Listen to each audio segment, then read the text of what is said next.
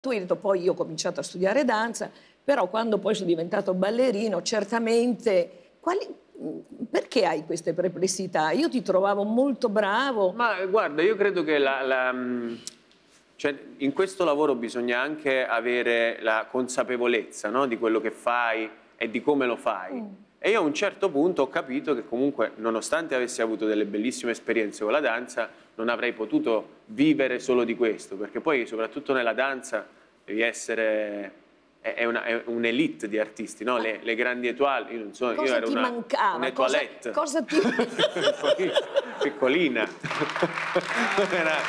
Non era il mio caso, capito? Ma cosa ti mancava secondo te? Cosa ti mancava? Perché mi ha incuriosito molto questa dichiarazione. A me, come un po' tutti quelli che fanno un mestiere di palco, mi piace fare la differenza. E sapevo di non fare la differenza, nel senso potevo essere tranquillamente sostituibile a un altro bravo danzatore, capito? Invece a me piace provare a fare la differenza e forse in quest'altro mestiere posso... Che è quello del conduttore, showman, posso trovare il mio modo di fare le cose in maniera più unica, no? Perché si può fare in tanti modi diversi.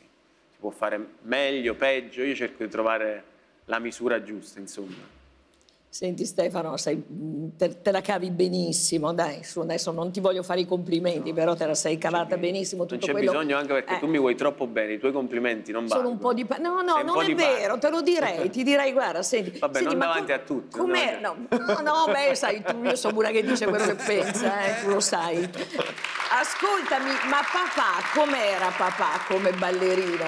Papà era un grande ballerino, e proprio lui, in realtà...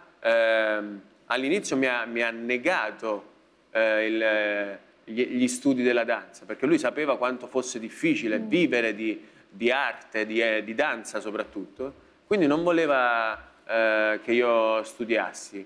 Per non avere delusioni. Esatto, e quindi alla fine mi proteggeva e mi ha insegnato come si fa a far fare quello che vuoi a un figlio, bisogna negarglielo. Quindi io quando voglio che mio figlio faccia qualcosa gli chiedo di non farla. Ma tu già piccolino però amavi, sì. Perché tu finivi scuola, andavi al bar Stella e cominciavi e ballavi. Allora vediamo questo bellissimo filmato tenero.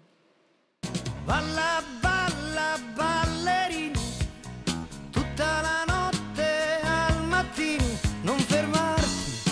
La danza è stata la prima cosa con cui ho avuto a che fare che mi ha fatto pensare di poter riuscire ad arrivare in punti che mai avrei immaginato. Sulle onde del mare io ti vengo a guardare. Io sono di Torre Annunziata, Sud Italia. Io avevo 10 anni quando ho cominciato a fare danza, quindi era comunque una scelta anomala. Prendi il cielo con le mani. Mio padre era un ballerino di danza classica, quindi andando a vedere gli spettacoli di mio padre non riuscivo a stare fermo in platea. E quindi in platea, tipo nei corridoi, tra le poltrone, io mi esibivo. Sono solo giorni e stan finendo tutti in fretta in fila. E lui cercava di mettermi in fila tutti i punti difficili, ci sono ore e ore di esercizio dietro, non guadagnerei una lira, non questa e quella, ma però io ho detto va bene lo stesso. Quando mi ha visto così determinato mi ha detto figlio mio, in bocca al lupo. Balla il mistero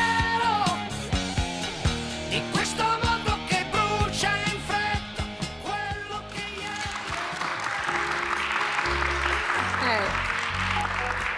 Che tenerezza però lì quando...